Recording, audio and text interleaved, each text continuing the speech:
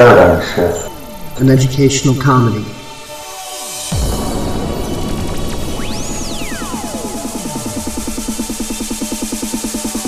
It's not a cause, not a movement.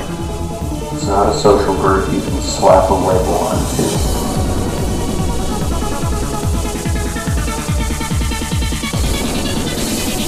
It's an idea. It's an intention. It's an intuition. A mindset in which reality can be explored. For genuine expression, Discernment, critical thinking, and imagination. To look inward upon ourselves. To better understand the external world around us. and yes, Human egos are bound to be bruised. With our silly, zany, politically incorrect, George Carlin built style of going about things. real and raw honesty. Which invites you to be to the fullest.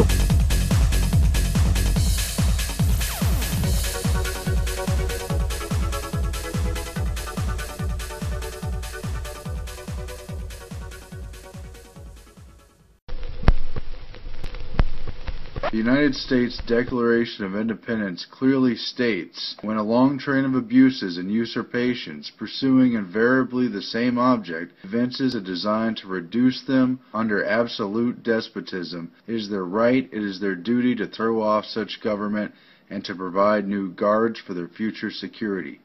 Has America today fallen into a despotism?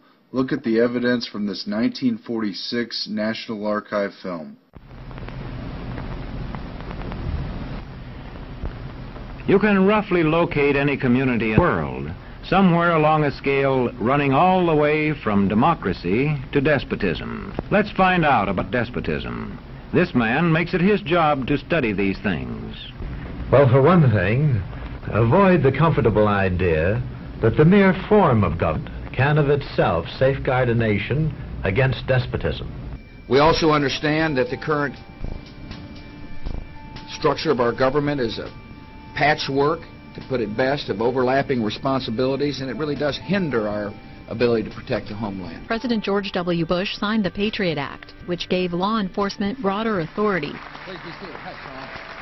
Today we take an essential step in defeating terrorism while protecting the constitutional rights of all Americans. I've got a pen and I've got a phone, and I can use that pen to sign executive orders and take executive actions. I do what I want.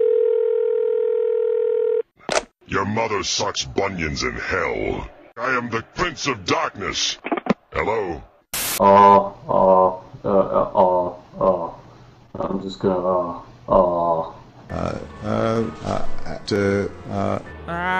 what's a constitution?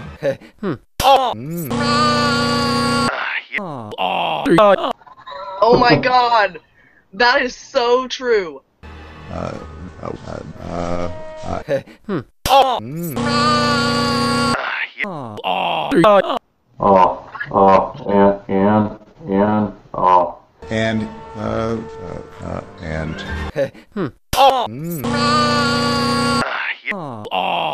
when you And do, he looks to the side like he said something profound. He looks over. He's like,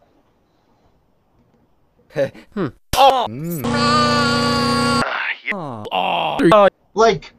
That teleprompter there, that says one thing. That teleprompter there is telling me another. Which teleprompter am I supposed to read from?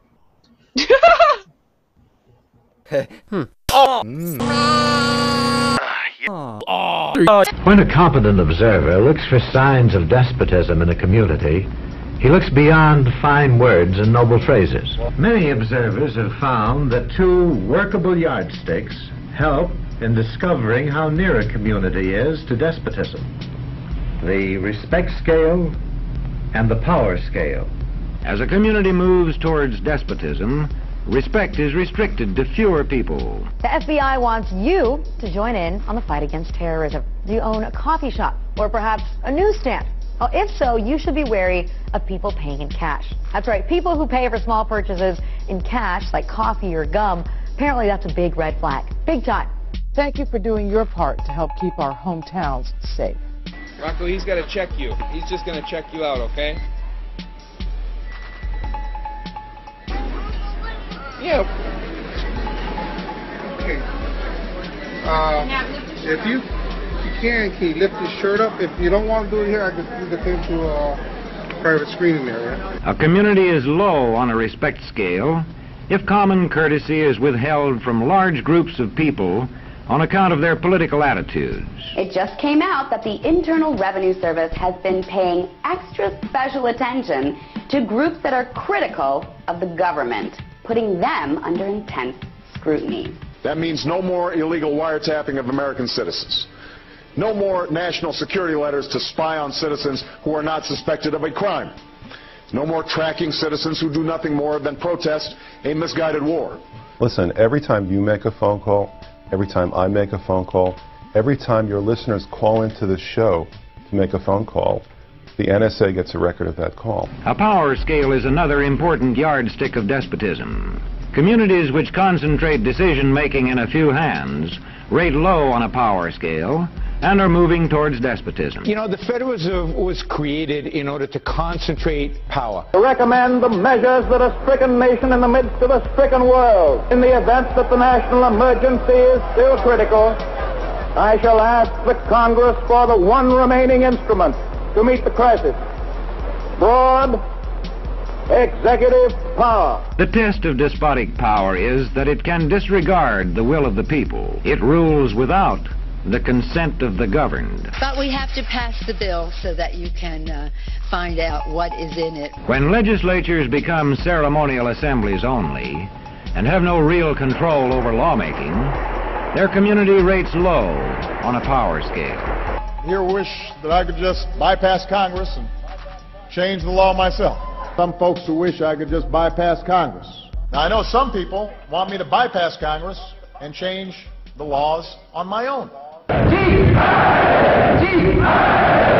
Look beyond the legal formalities of an election in measuring a community on the power scale to see if the ballot is really free. No one who watched it or participated in it will ever forget Election Night 2000.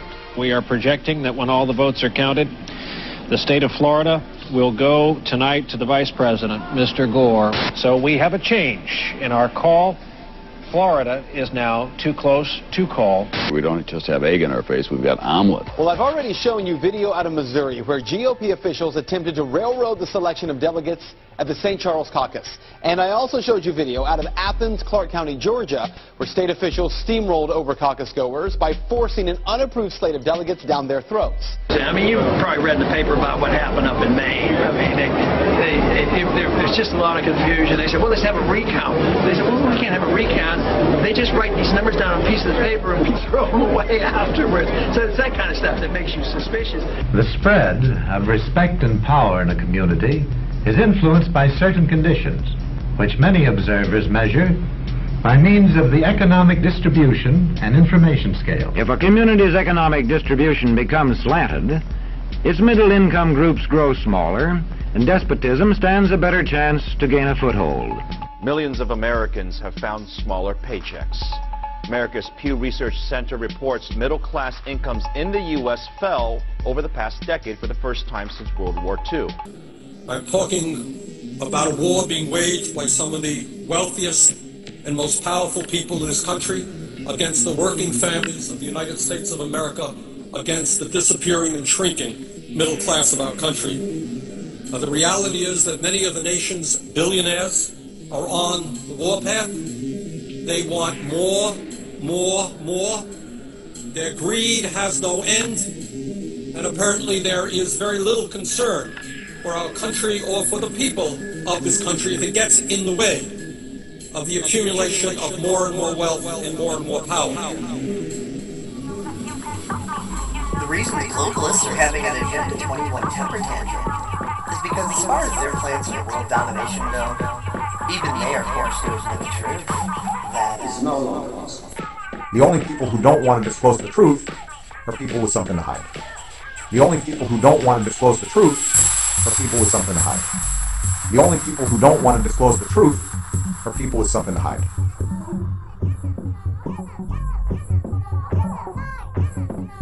and just really brainwash people. Either you are with us or you are with the terrorists. And just really brainwash people. The only people who don't want to disclose the truth are people with something to hide. The only people who don't want to disclose the truth are people with something to hide. The only people who don't want to disclose the truth are people with something to hide. Either you are with us or you are with the terrorists.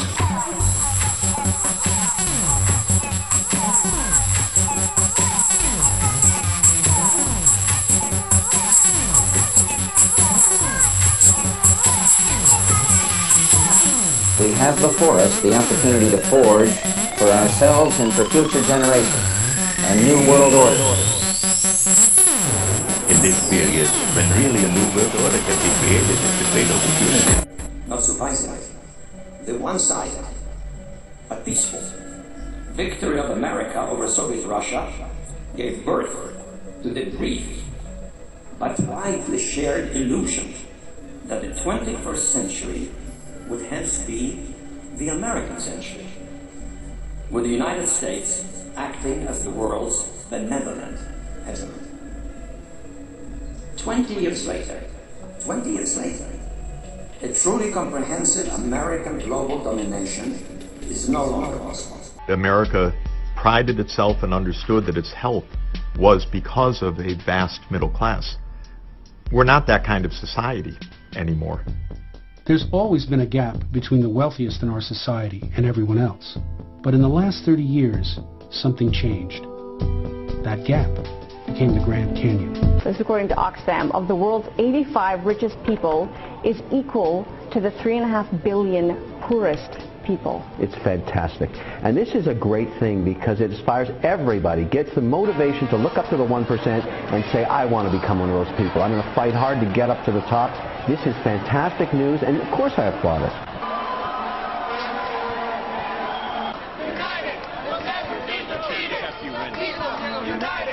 One sign of a poorly balanced economy is the concentration of land ownership in the hands of a very small number of people. But Fahey was convicted of 12 misdemeanors. He's been jailed and forced to destroy his own home.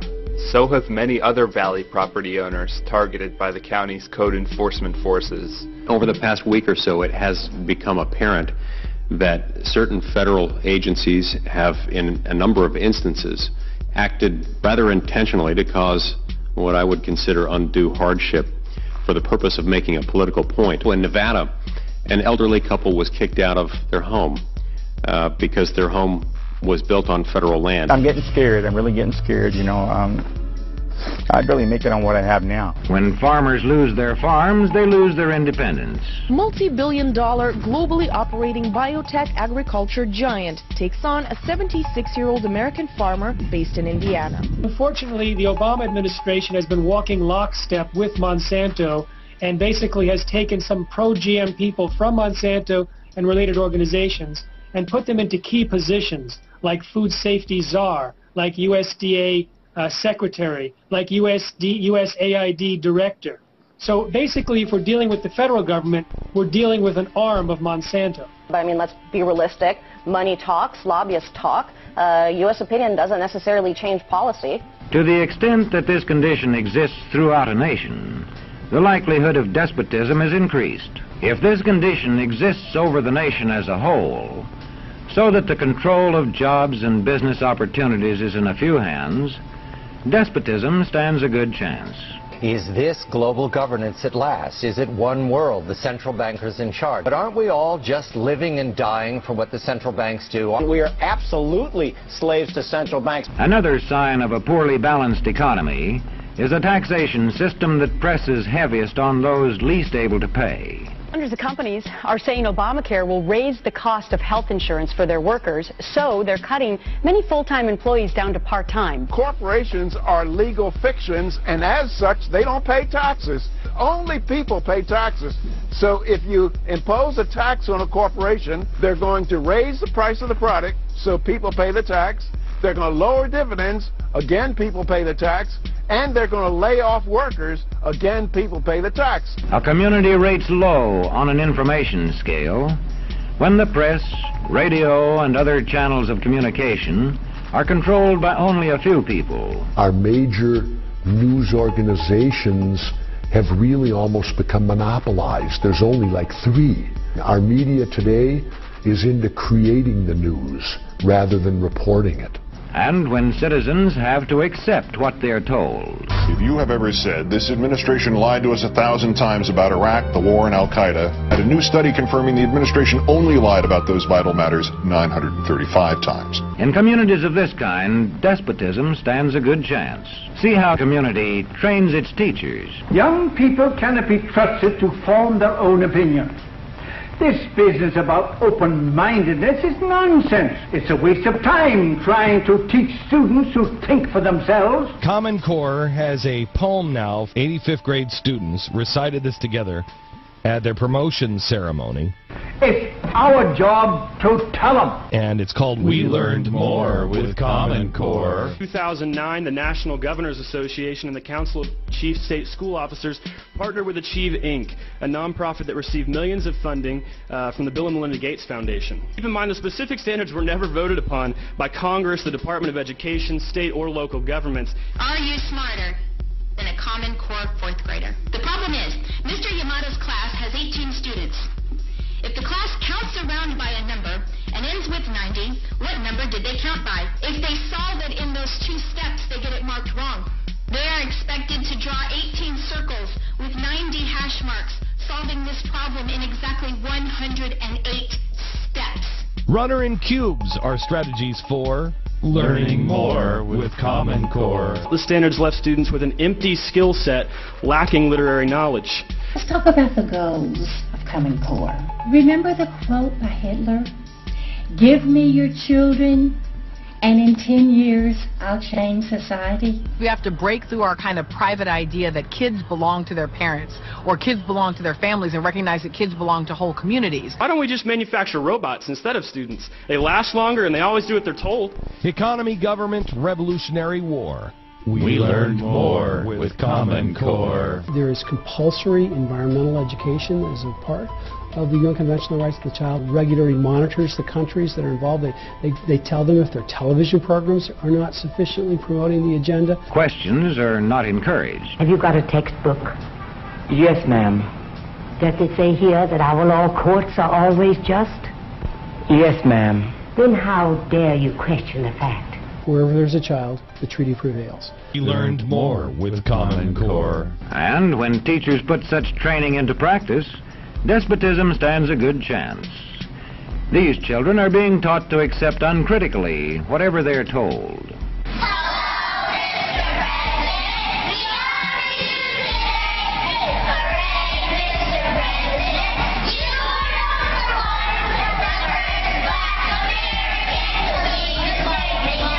I want you to bless him. Speak a blessing to him. Once you do that, raise your hand to speak a blessing to him.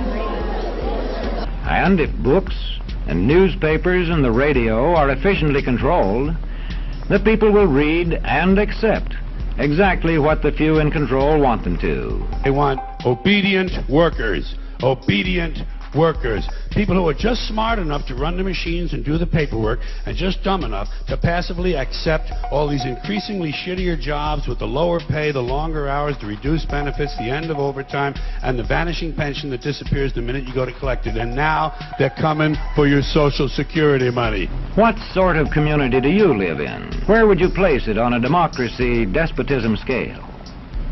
The lower your community rates on economic distribution and information scales, the lower it is likely to rate on respect and power scales, and thus to approach despotism.